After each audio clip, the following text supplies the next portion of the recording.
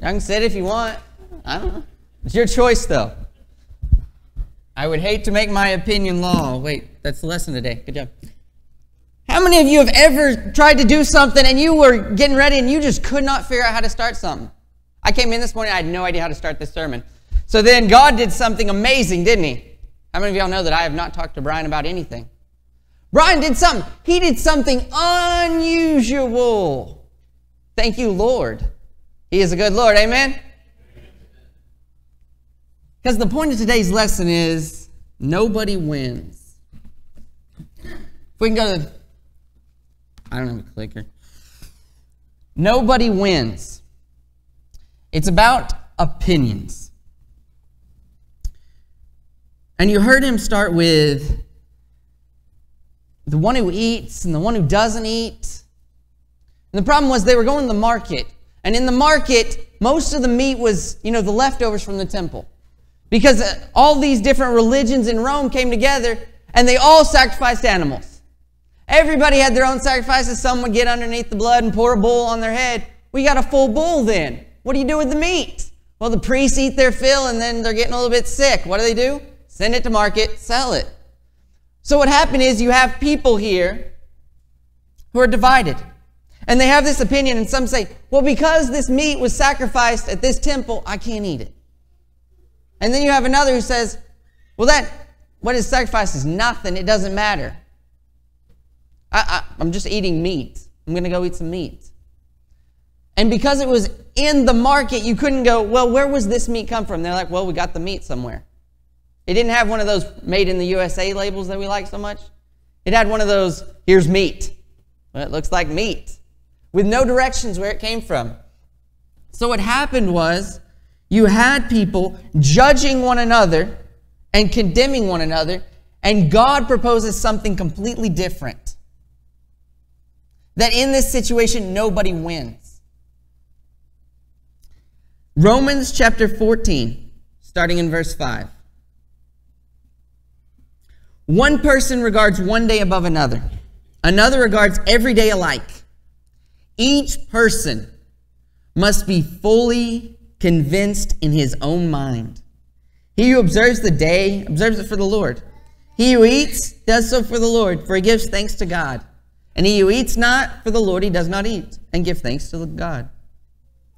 For not one of us lives for himself, and not one dies for himself. For if we live for the Lord, and if we die for the Lord. Therefore, whether we live or die, we are the Lord's. For to this end Christ died and lived again, that he might be Lord, both of the dead and of the living. He presents to us that we don't live for ourselves, we don't die for ourselves. It's not about us and every little opinion. I was always taught, in training, there was this concept that if you have a hammer, right, then everything looks like a nail. You come up to a screw and you're like, I could get that in with a hammer. You come up to, I know some of y'all have heard this term. When you're a hammer, everything looks like a nail. So you take your book out, obviously not the Bible. We're talking about opinions today. The book of opinions. I call it commentary. They call it book of opinions, whatever you like. Commentary, book of opinions. So what we do is we've got this book of opinions, right? And what do? We think it's a hammer, right? And we go, I've got my opinions, I'm going to beat you down with. And in this context, it specifically says about opinions. It's talking about eating and not eating, things God doesn't speak of. It's talking about whether you observe days or not. Now, I don't know how many places I've been where I've seen this exact thing. People fight over what? Days. I went into a place and, I mentioned the word Easter. Somebody goes, do you know the origin is Easter, as in the Easter religion, the goddess, and da-da-da-da-da? And I was like, whew, you read a lot of books, don't you? It's not in my books. I didn't know it. And I come into Christmas, and you know what they told me? That's a pagan holiday that was created by the Romans to take place at the winter solstice. And I was like, wow, that's a lot of books. You know where I didn't find anything about if you want to celebrate Christmas on the 25th, if you want to celebrate Easter sometime around Passover? In the Bible. It never said anything about any of that, but yet we've taken this book of opinions and we thought it was a hammer. So we looked around and we saw a lot of nails.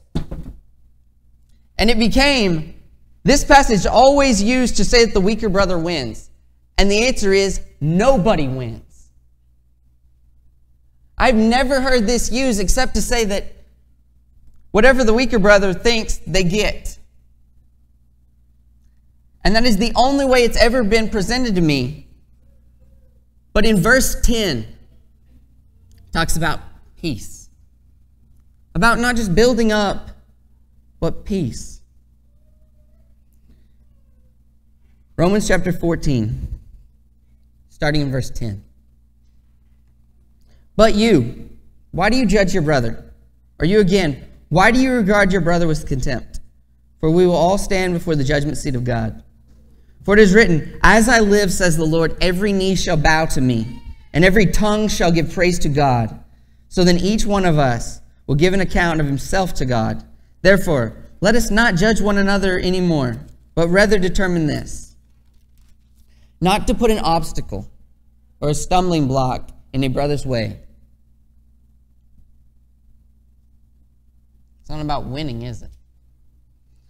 Because in that, what is the one thing that you should draw out?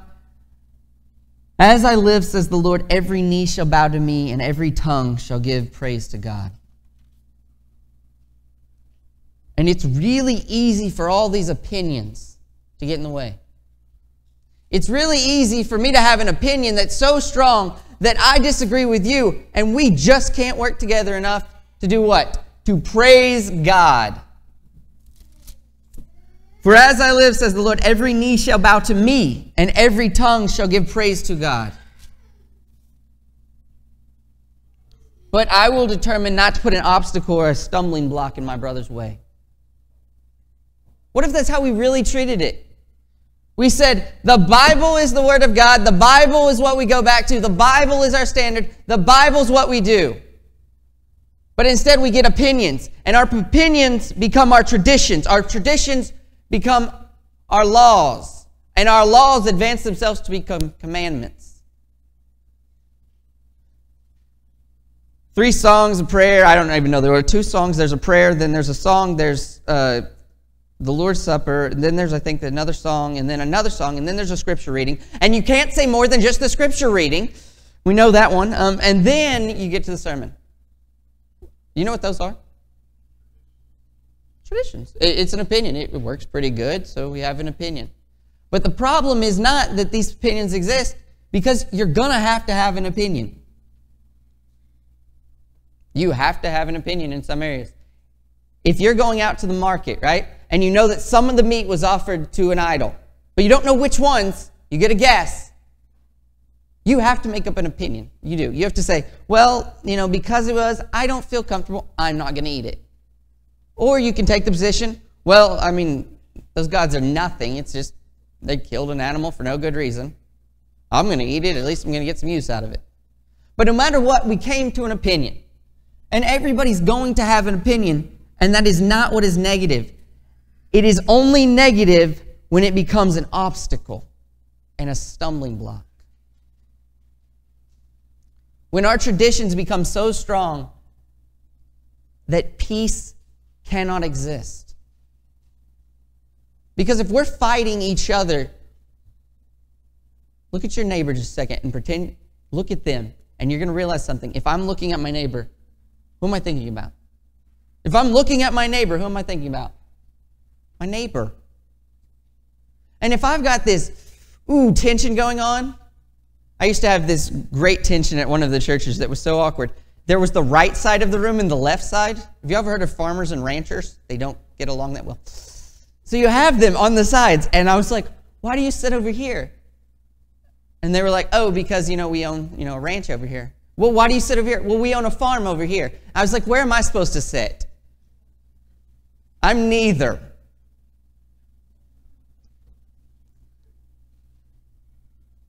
And the problem was, they really did have separate sides. And I was like, hey, we're going to have an event. Well, that doesn't work for us because we like to go out in the field in the morning at that time. But if you moved it to right here, it'd be okay because then, and the other one go, well, I got to milk the cattle at this time. So you need to switch it. And it became, I've got an opinion because I'm a farmer. I've got an opinion because I'm a rancher. And nobody was working towards peace. They weren't looking to build each other up and have peace. They were looking to win. And when two sides fight to win, nobody wins. Starting in verse 14. I know and am convinced in the Lord Jesus that nothing is unclean in itself. But to him who thinks anything to be unclean, to him it is unclean. For if because of food your brother is hurt, you are no longer walking according to love. Do not destroy with your food him for whom Christ died. Therefore, do not let what is for you a good thing be spoken of as evil. For the kingdom of God is not eating and drinking, but righteousness and peace and joy in the Holy Spirit.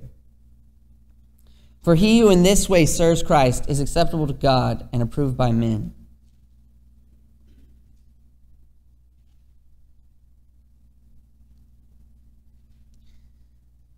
So much of Christianity is just that. It's about our aim. So much of Christianity is what we're focused on. And do not let what's for you a good thing be spoken of evil.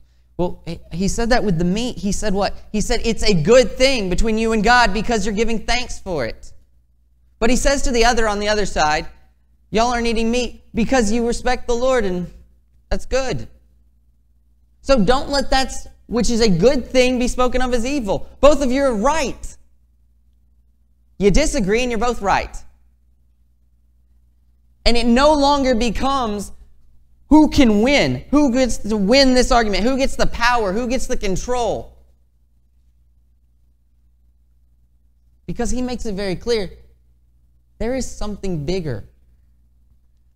Righteousness, peace, and that word that if you say too loud in church, they think you're having fun. Joy. I know, huh? I was associated joy with a smile, and then I went to church and found out joy was not that. Okay. I know. I get it, right? Because we've got these traditions, and the only way that a tradition becomes a problem is when something good becomes spoken of as evil. When something holy is prohibited. I am really glad that Brian shared that message this morning. That meant a lot to me. I like being preached to, too. I retract my statement. I like being preached to as opposed to y'all. Okay, much better. Y'all like to sleep. It's good. I enjoy hearing a message like that. And it's nice sometimes to be fed. And one of the beautiful things is the fact that God wants our attention. And God wants us to pay attention to not just the tradition and the rules and the structure, but he wants us to pay attention to him and to work towards one goal, praising him, coming together, being one, living at peace, and helping one another, and disagreeing the whole time. I love how it ends. Are you ready? Verse 19, we're going to see how it ends, and you know what? He's going to say disagree. It's beautiful. Verse 19, Romans 14, starting in verse 19. So then, we pursue the things which make for peace and the building up of one another. Do not tear down the work of God for the sake of food. All things indeed are clean, but they are evil for the man who eats and gives offense. It is good not to eat meat or to drink wine or to do anything by which your brother stumbles. The faith which you have as your own conviction before God. Happy is he who does not condemn himself in what he approves. But he who doubts is condemned if he eats, because his eating is not from faith. And whatever is not from faith is sin. You're allowed to talk in church. It's in 1 Corinthians chapter 14. How can they say the amen? That's what he said. The point is, he says right here, it can be wrong for you and right for you. And disagree. and disagree. But when it comes to disagreeing, that does not mean fight it out. It simply means disagree. It means that if I come to church and I feel like raising my hands, the person over here shouldn't go, oh, they're trying to make it a show. No, you don't judge the way that I serve God. Now, if I go against the Bible, judge me as quick as you possibly can. We'll go to 1 Corinthians 5. But when it comes to opinions, stop. Say, I have my opinion, you have yours, we're both right. And instead of no one wins in Romans 14, you have everybody wins.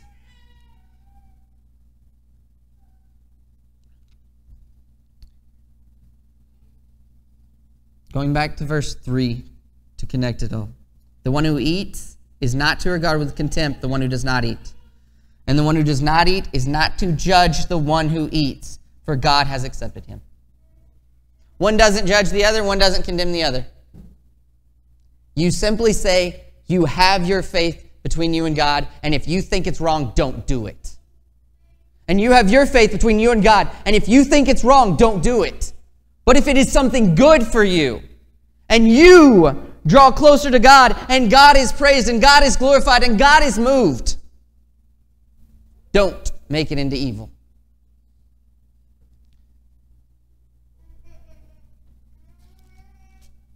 But in the end, it is all about building up and being at peace.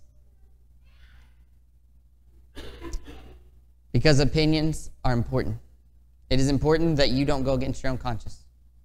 It is also important you don't judge somebody else for what's your opinions, and that they don't judge you for your opinions.